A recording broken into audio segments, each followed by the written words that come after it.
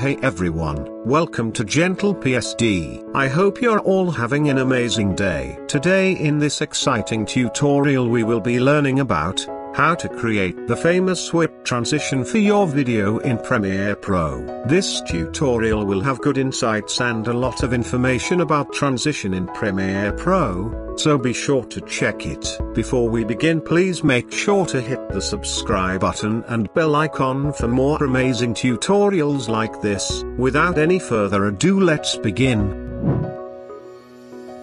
Create a new project. I will name it as Whip Transition. Click OK. We will bring our two stock videos onto our project panel.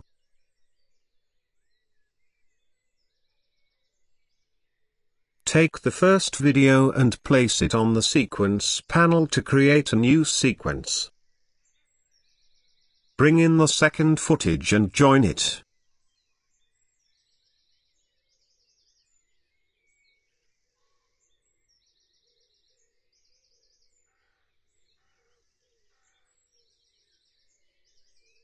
Here we have these two different car videos.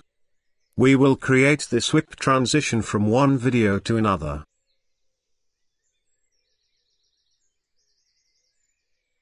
Go to this new item icon and select Adjustment Layer. We will use the default settings, click OK. I will name this layer as Whip.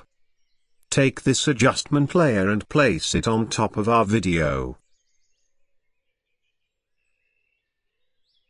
Now place the indicator at the split of the two videos. Hold Shift on your keyboard and press the left arrow key on your keyboard to move our playhead 5 frames to the left. Trim the adjustment layer.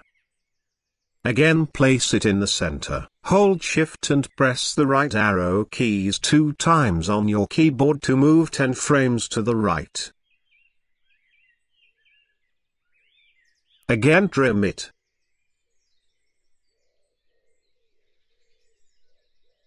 As you see, our adjustment layer have 5 frames before the end of the first video and 10 frames after the start of our second video. That is because we want our animation to start super fast and end in a slow motion. Now let's start creating our whip transition. Go to Effects panel and type in Offset. Take this offset effect and place it on our adjustment layer. In the Effects Control panel, place the indicator at the start and keyframe the shift center. Move the playhead little to the right and drag the position of the shift center to the left. As you see, we have this mirror-like effect. Drag it 2 times to get the moving effect.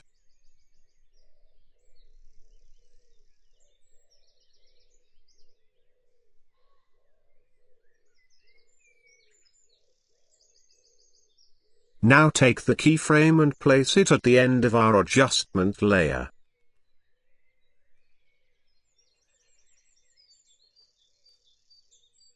Again go to Effects panel and type in Directional Blur. Take it and place it on our adjustment layer. Go to Effects Control and increase the blur to 80. As you see, we now have our blur effect. But it's in up-down direction. We want our blur effect to be in side-to-side because both of our videos are in a side-to-side look. For that we will change the direction to 90 degree.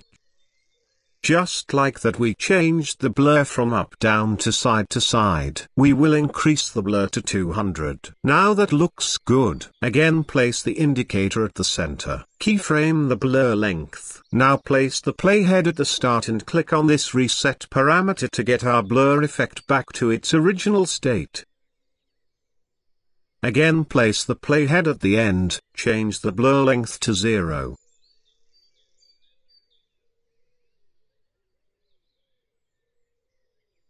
This will give us our blur to increase at the start and decrease at the end. Let's play it and see the magic.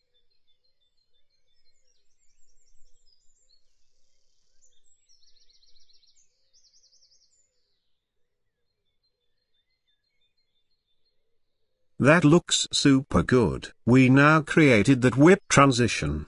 Because of the side-to-side blur, our transition seems smooth. We can increase the blur length to give more seamless transition. I will change it to 400. Let's play it again.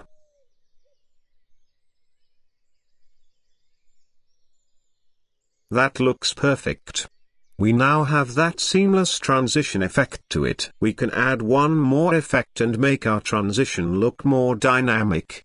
Go to Effects panel and type in Posterize. Take the Posterize effect and place it on our adjustment layer. As you see here, we have this cartoon-like effect. Go to Effects Control. Make sure that our playhead is at the beginning. Change the level to 250.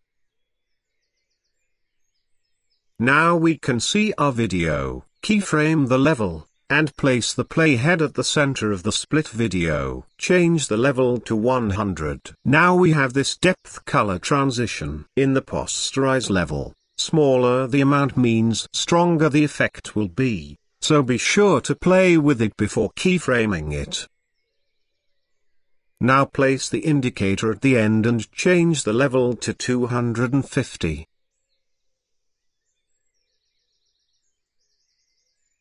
Let's play it and see how it looks.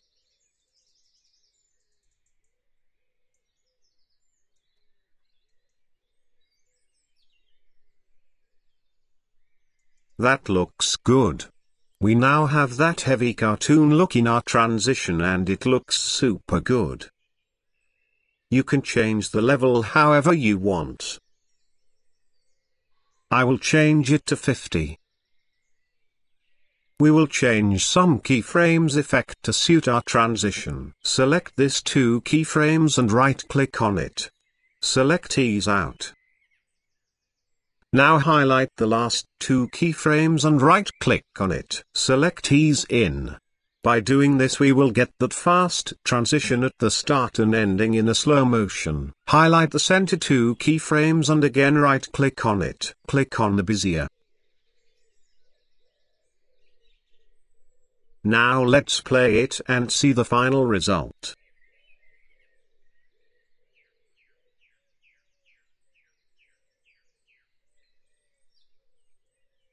That looks amazing. We now created the perfect whip transition on our video. We will change the shift center from 2 picture to 1, to make it more simple.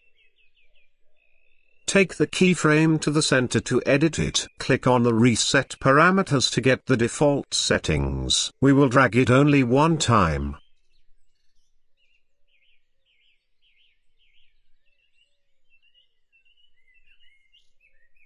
Now place the keyframe at the end. Now play it.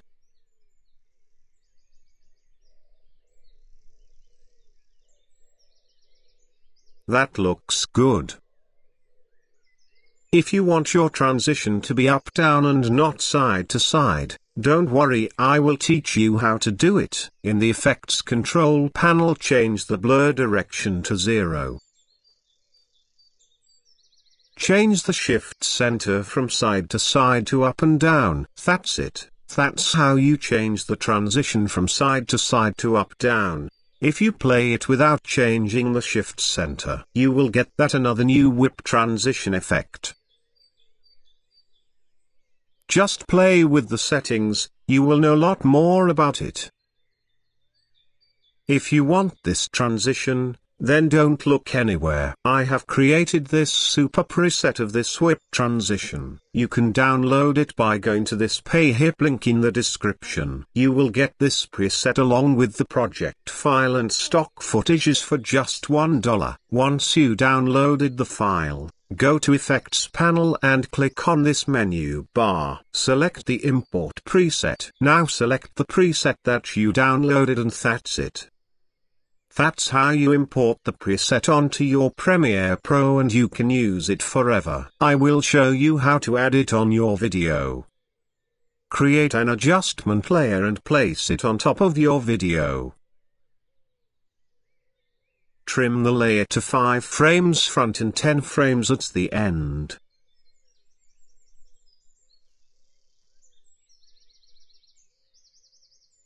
Go to Effects panel and take the preset, place it on your adjustment layer.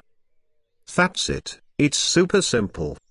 I hope you learned something from this tutorial. Thank you for supporting, it means a lot to me and I will make more amazing tutorials like this. We are finally at the end of our tutorial. I hope you enjoyed this video. You can always download all my project files on Patreon, link is in the description. I will keep posting more amazing tutorials like this, please look forward to it. If you have any doubt, feel free to comment in the comments section. I will reply to it as soon as I can. Hit the subscribe button for more amazing tutorials like this. Hit the like button if you like this video.